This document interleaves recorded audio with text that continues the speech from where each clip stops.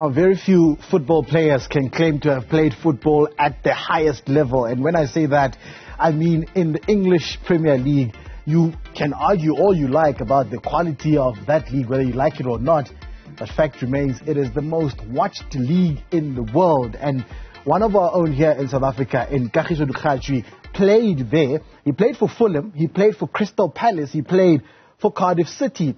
And he's got over 50 caps for the national team for Bafana Bafana, about 54, so was part of that 2010 World Cup playing squad. In fact, you know, Spear Shabalala was the star of that iconic goal in the opening game against Mexico.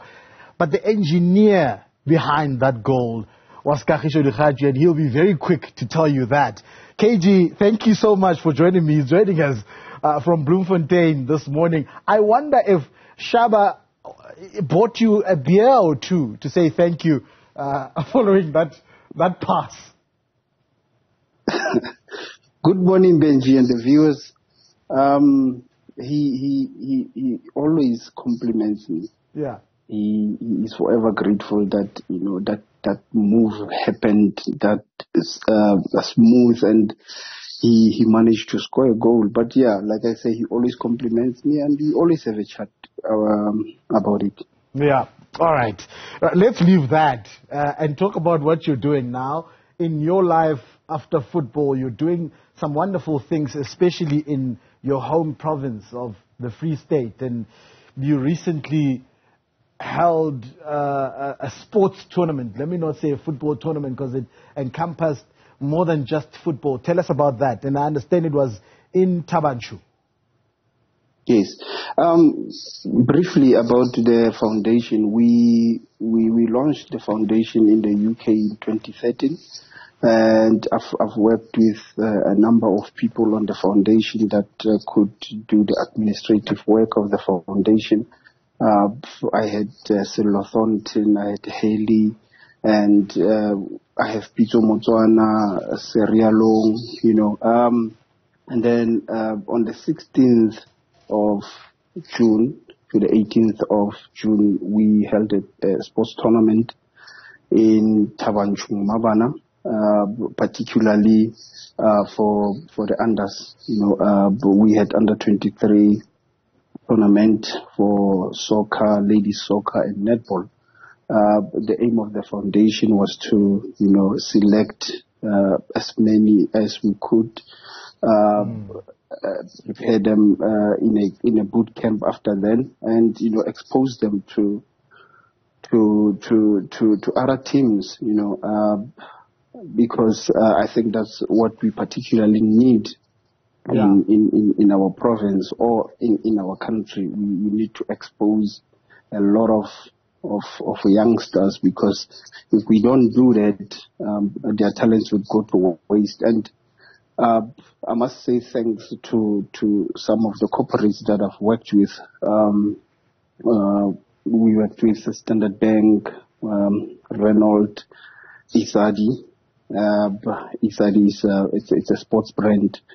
And yeah, the tournament went well. Yeah. We selected a squad that was supposed to have played with a Lesotho national team, but the dates have been changed, But in essence, I would say we really need more of corporates to come join hand in hand. Without them, our football is not going anywhere. If you look at the likes of Man City, without money, Pep wouldn't do wonders. Yeah. Crystal Palace have improved. There is Mukuru in there. They are doing well. I thought at first that SAFA aren't doing enough, but I came to realization that we need more corporates.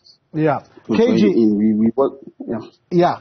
Sorry to cut in there. Our time is desperately short, and we need to get through a few things. And we'll talk about the support that you have, especially financially. Do you find, though, I'm interested in knowing from you that you're not a netball person. We know you for football, for playing football. Did you find that there's a lot more interest in the netball side of things when you held that in Thaba-Nchu because of the World Cup fever that's in the country at the moment? Do you find that there's interest from young girls and boys, for that matter?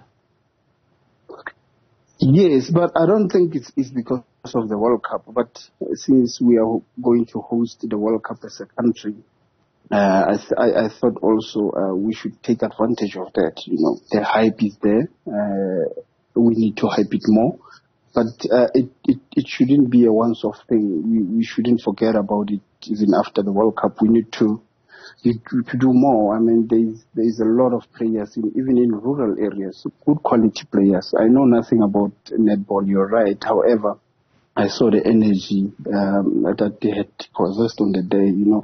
And unfortunately, we couldn't accommodate everyone. But yeah, that's one of the sports that I think we really need to pay much more attention into. Yeah. You mentioned a few corporates that you're working with.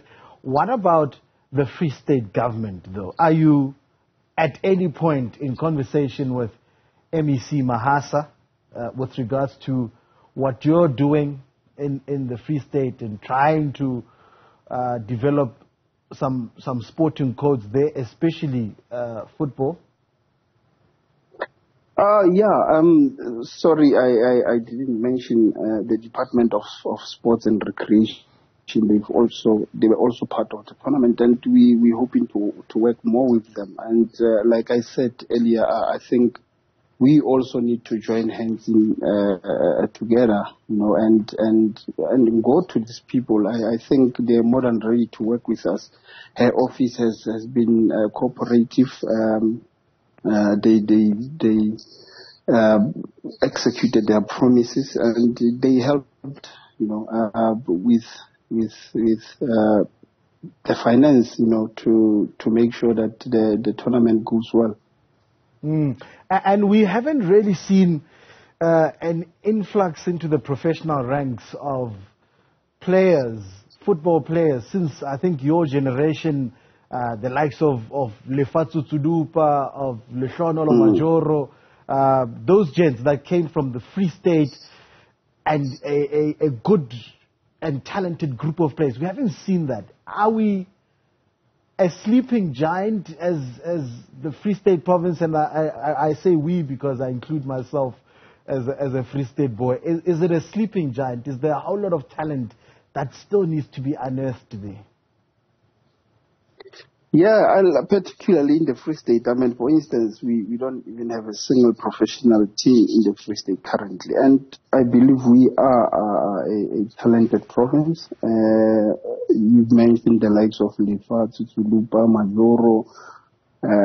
Back then we had Aaron Lepele, David Mudise, whom is also trying to work in making sure that we develop these young players. I mean, congratulations to David Mudise and Jimmy Agosti, the former Celtic owner. They took the young boys to Portugal, you know.